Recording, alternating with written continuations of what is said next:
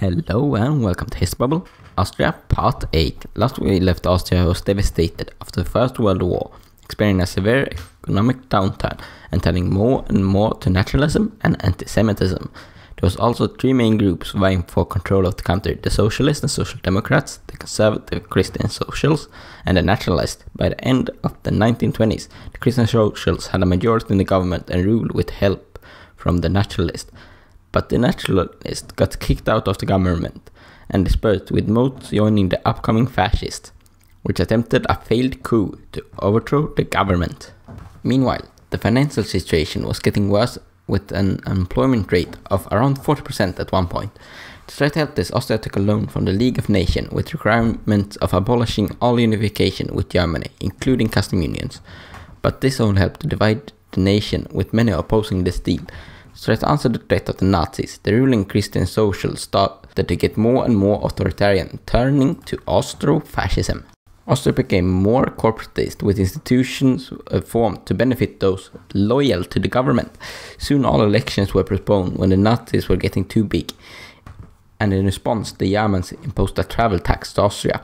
But even if the Austrian government stood up to the Germans, they focused mainly on the Social Democrats instead. The now basically fascist Christian Social tried to return to the pre-1918 days of Austria, restoring some Habsburg rights and adopting their eagle into the flag. While religious freedom was promised by law, Jews were very discriminated, with them having a hard time getting jobs and were treated very poorly. The negligence of the Nazi threat led to the Christian Social leader getting assassinated by them, which led to the new leader allying with the Italians to give them strength against the Nazi threat. Austria was still more and more falling into the Nazi yoke, and the Italian also allied with the German, overriding their alliance with Austria. It was slowly starting to seem inevitable that Germany was going to take over Austria, as the Western European power had stopped their interest in Austrian independence and working with the appeasement of the Nazis. Soon Germany started up plans for Anschluss, and an invasion plan was created. Austria soon also got an ultimatum from Germany, so basically become their puppet, and give back Nazis all their rights, which was accepted, but the demand a few days later of unification of the countries was denied. The Christian Social now tried to rally all the non-Nazis in Austria to band together against the Germans and Nazis, but the Socialists decided to work against them on their own instead of joining with the Christian Socials. The Christian Social now decided to hold a referendum on independence, which was shut down by the Nazis, who now started their invasion plan, which became more of a victory parade as most of Austria's parliament resigned and little to no opposition was mounted.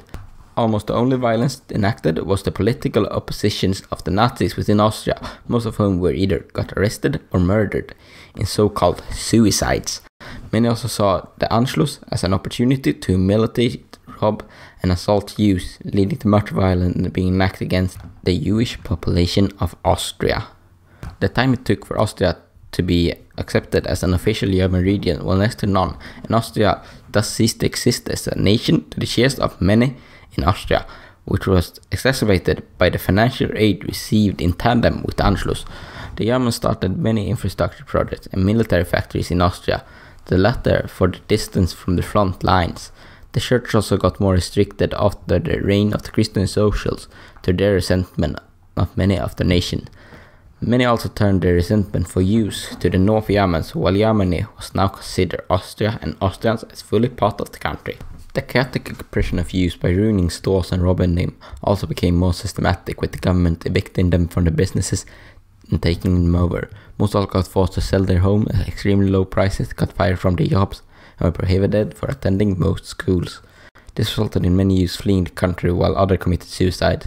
The Night of the Broken Glass also affected Austria, with over 40 synagogues and prayer rooms being destroyed and almost 30 Jews being killed, to the joy of the German radio. And by 1941, the Austrian Jews were started to be deported to Poland concentration camps. After large gains of the Germans in the Eastern Front, the deportation of Jews with a full focus on extermination, and of the 170,000 Jews living in the before the Anschluss, only 5,000 remained, with an estimated 65,000 dying in the Holocaust, with about only 2,000 survivors of the camps, with most of the others having escaped the nation. The Austrian part of the Holocaust was proportionally quite large, with them only controlling 10% of the empire's population, Austria composed of almost 50% of the command structures of the concentration camps. Even though Austria supported the Germans, there were some who still resisted, with 2,700 being executed for these offences and 30,000 non-EU Austrians being sent to concentration camps where they died, and a further 20,000 being euthanized. The Austrians were conscripted for the war, just as any other German, being prevalent in Norway, Balkan and Russian campaign, losing around 250,000 to the war.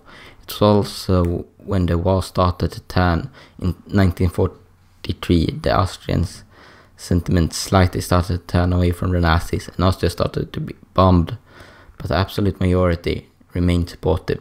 Near the end of the war, Austria was being invaded at first by the Soviets in the east, which are resistant, and soon also the Americans in the north. And after the east was defeated, some parts of western Austria rose up in a successful revolt, which happily met the American in Innsbruck. This was more of a case of supporting the American occupation over Soviets, with Americans practically being able to walk across the nation with little to no resistance, while the Russians had to fight for every meter, since Germany was basically already lost.